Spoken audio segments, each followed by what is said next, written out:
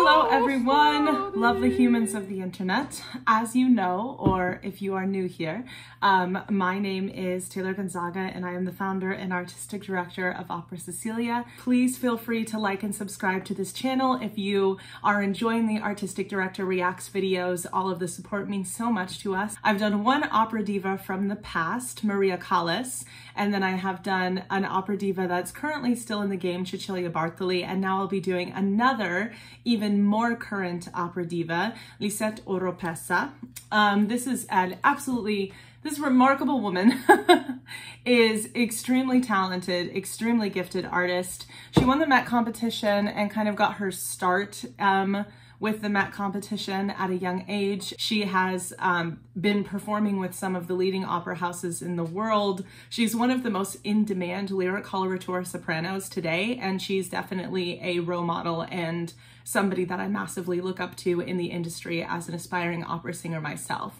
So I could not have a YouTube channel that centers around reacting to classical and contemporary music without also getting the chance to react to her. Today we will actually be watching her perform a rendition of the aria Sempre Libera from La Traviata by Giuseppe Verdi. This is one of my favorite operas. It is a favorite opera in the standard repertoire among many singers and opera lovers alike.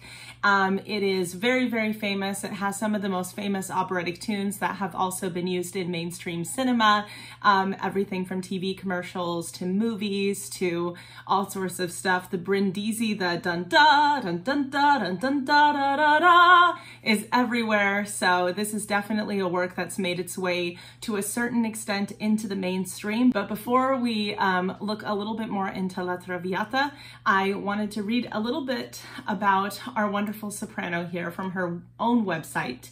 So it says on here that Lisette Oropesa is one of the most in-demand lyric coloraturists today. As I said earlier, she performs leading roles regularly at some of the most important or large-scale opera houses in the world.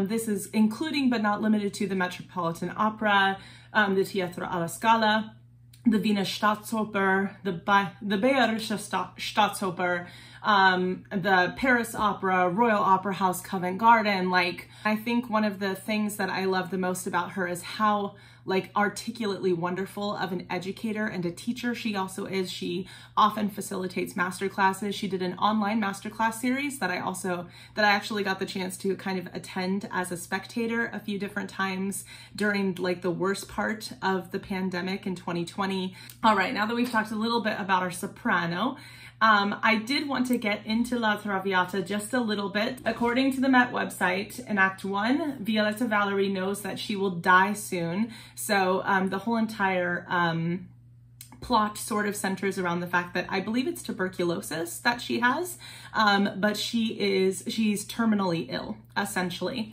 At a party, she is a high-class courtesan. At a party, she meets Alfredo, who is sort of her main love interest in the opera, who's been fascinated by her for a long time. And rumor has it that he's been inquiring after her health as well every day, which is very interesting.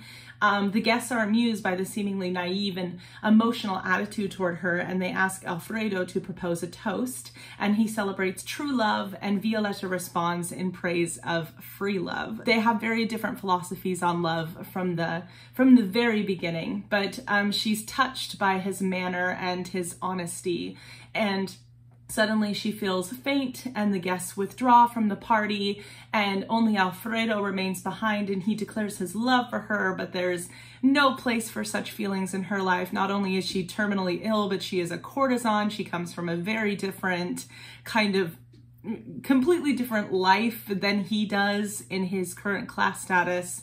So there's a lot of the clashing of the classes going on in this opera. This opera's kind of killer for the soprano because a lot of really demanding music happens kind of right out the gate. And you don't really get to warm up into the role during the course of the night. You just kind of got to be ready to go. There's an awesome synopsis on the Met website if you're interested in reading the whole thing. But basically at the end, it's tragic because Violetta does end up dying of her disease.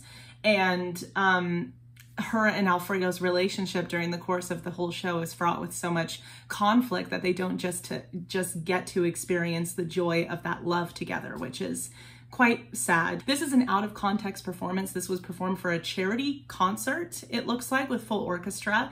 And I just really enjoy this performance of hers. So now that we know a little bit more about Lisette Oropesa and we know a little bit more about the opera, let's dive into the video.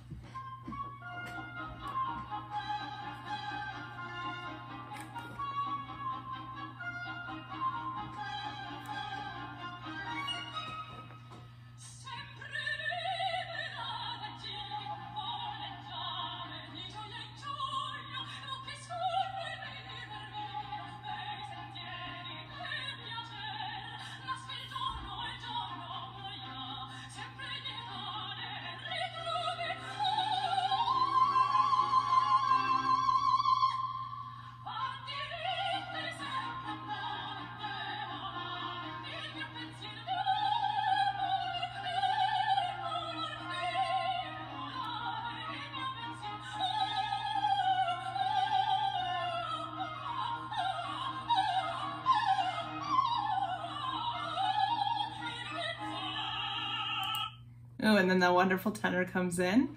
I guess we have an Alfredo in this performance as well. I totally forgot that that happened. That's awesome. Okay, so I just wanted to comment a little bit about the first part of this aria.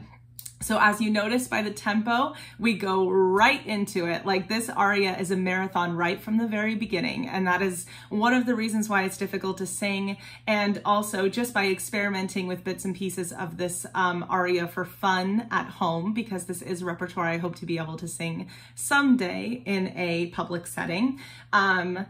I have come to find that it's very, very easy to get caught up in the accompaniment too, and the excitement of all of it, and to forget, oh, I have to stay grounded because there's a lot more to come. And what I love about Lisette, every single time that I see her on stage, she looks so confident and so in character right from the beginning.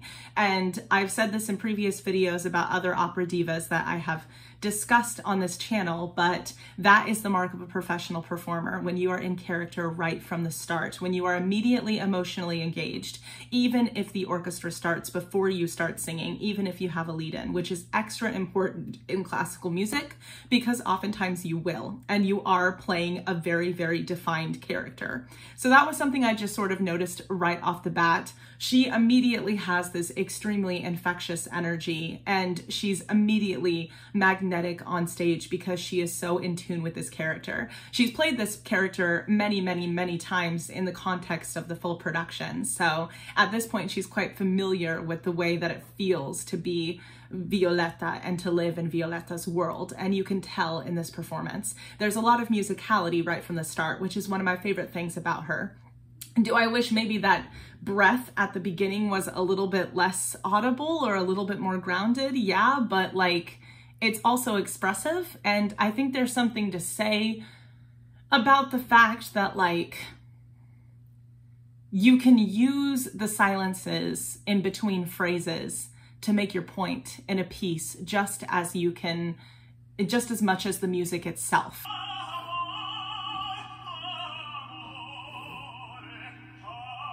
Nice tenor.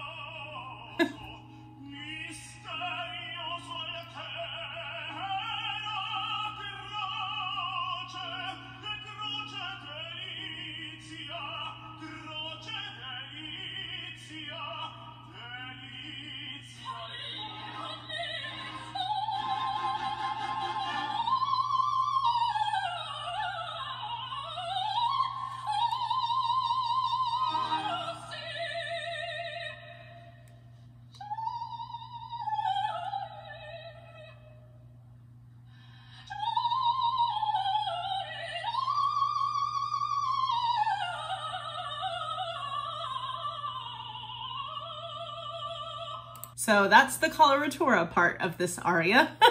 That's a very, very vocally acrobatic line to sing. So I just wanted to stop and comment on that. Also, what a lovely tenor voice. That was a wonderful tenor little debut that he made in the aria, because there is a response from Alfredo in this piece.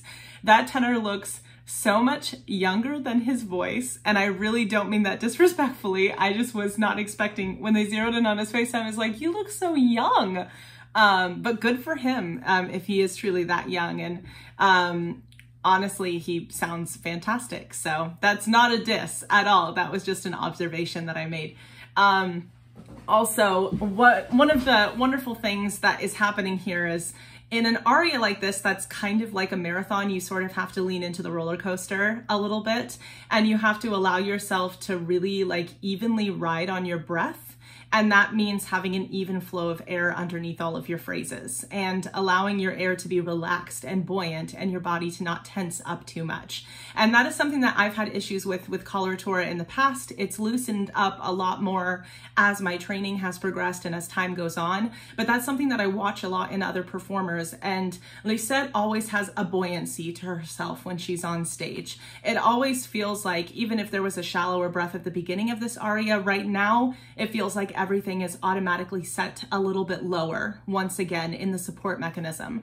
And she has this center of gravity that is very stable and grounded, but is not stable and grounded in a stiff way. She is moving with the music, she's swaying with the music, and not only does that come across as much more musical and dramatically engaged, but that actually serves a technical purpose for the singer too, because I tell a lot of my students in voice lessons, there's a difference between being flexed and being engaged. There's a difference between supporting your mechanism well and trying to muscle through the sound. And I don't always word it exactly like that, because there are muscle systems at work here and it's important for them to utilize those. But I think it's really, really important for singers to realize that there's like a relaxed buoyancy to proper engagement when singing, and it's not a stiffening or a I have to get ready for I don't know, going on a hunt or something. Yeah, and that's something I just really admire about her, is that combination of that buoyant engagement with that stability. And that's something that I have had to work very hard on in my own career, my very young career thus far. I am a very, very small hatchling in the opera world compared to Lisette. But I greatly admire her for that. And it's wonderful to have role models like that in the industry right now. You can tell that she's a performer that you trust on stage. And that's one of the reasons that she is so high in demand.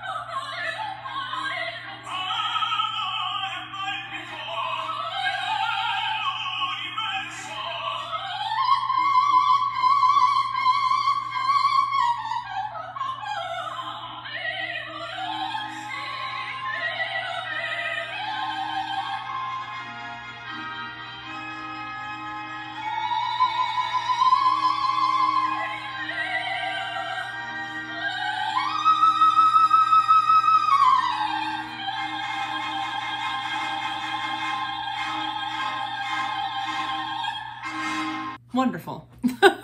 She's just so cool. She's so cool. She's such a for lack of better terms, badass in the opera world right now. So Lisette, if you ever see this, thank you for blessing us with your artistry and your impeccable example of being a riveting and engaging performer on stage. Technique-wise, what was happening there was just a wonderful demonstration of agile singing. This is, once again, you can see you're sort of riding a roller coaster in this aria, and there's this sense that the soprano sort of has to have of just riding the roller coaster, like going with it and not working against it, allowing your body to sort of flow with it, your air to sort of flow with it. And this is something that she's so good at doing. She's so good at riding this wave and embracing the wave and not trying to counteract it or work against it because she's afraid or apologizing for anything. She always goes up on stage blatantly unapologetic. And so does Cecilia Bartoli, and so did Maria Callas and all of these other greats in the opera world. So that is the sign of a performer that just owns herself and owns who she is and knows that she has something unique to bring to the table. What is also very, very interesting about her specific interpretation is her use of dynamics. And dynamics are very important in Verdi arias in particular because there's a lot of push and pull with the music. And here you can see it in kind of the higher pitch arcs of her coloratura. She's adding phrase arcs to every single one. Everything is sung on a dynamic. And in really, really good singing, especially in romancier repertoire, everything should be sung on dynamics because we were not meant to sing static. We were not meant to sing on just one dynamic all the time. Our voice was meant to be a push and pull. And not only is that inherently more musical for the audience, but that is also extremely helpful for maintaining an even and relaxed flow of air underneath your tone and for having nice balanced onsets. Because if you don't have those dynamic contrasts, it can be really, really easy to stiffen up, to cause tension in the body, to cause tension in the tone. And that happens a lot with young artists. That happened a lot with me at the very beginning of the game because I was holding back and I was scrutinizing what I was hearing when I was singing. And now as I'm getting older, I'm starting to rely more on the feeling of singing versus what I might hear with my own ears when I sing. And she is singing as a full body experience in a very highly stimulating environment and a very exciting and thrilling aria in standard operatic repertoire. So overall, Lisette Oropesa, we love you at Opera Sicilia. We all look up to you as emerging artists in this field that are aspiring to do some of the things that you are doing in your career right now. So it is just so cool to have the opportunity to see you, and thank you so much not only for your incredible artistry and gifted vocalism, but also for your ability to articulate this art form so well and explain this art form so well, and everything that you are doing to reach out to emerging artists and help educate emerging artists in this art form in the process and make opera more accessible for future generations. For my Aurora fans out there, there will be another Aurora video, and we'll be adding to that series and actually analyzing a music video of Aurora's next week, and it's gonna have all of this really, really fun nerdy symbolism in it. So I am super, super excited to flesh all of that out with you. We will also have more classical music reactions to come and some other contemporary artists that I haven't reacted yet to on this channel that I'm super excited to introduce my perspective on to you all. So just thank you so much for your continued support. This channel is growing more and more every day, and I could not be more appreciative and more excited about that. This is an aspect of my artistry that is such a dream come true to get to do with all of y'all on camera. And we also have a lot of other content besides the Artistic Director React series, or outside of that particular series of videos we're doing right now, that will be coming your way on the OC YouTube channel in the coming months. If you have any recommendations of classical or contemporary music, please feel free to put them in the comment section of this video.